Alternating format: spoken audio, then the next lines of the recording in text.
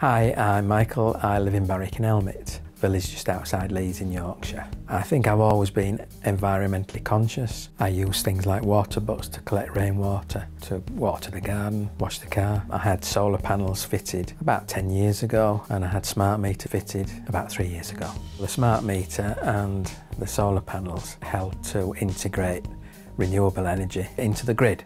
It earns me about £2,000 a year. Also, on top of that, I think the saving in having free electric probably reduces the bills by between £100 and £200 a year. The solar meter and the IHD sit side by side, so I can tell exactly how much the solar panels are producing and how much I'm using. That then determines how many different devices I can have on at the same time. I've always used a spreadsheet to monitor energy. When I got the smart meter, it made it a lot easier because all I've got to do is press a button and it tells me what I've used in that month. My favourite thing about using the in-home display is the screen that shows the instant consumption. So if I've left something on, the smart meter tells me, and I think what have I got on that I shouldn't have, and then I can turn it off.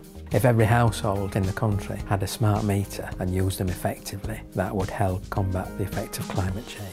I would definitely recommend smart meters to friends and family.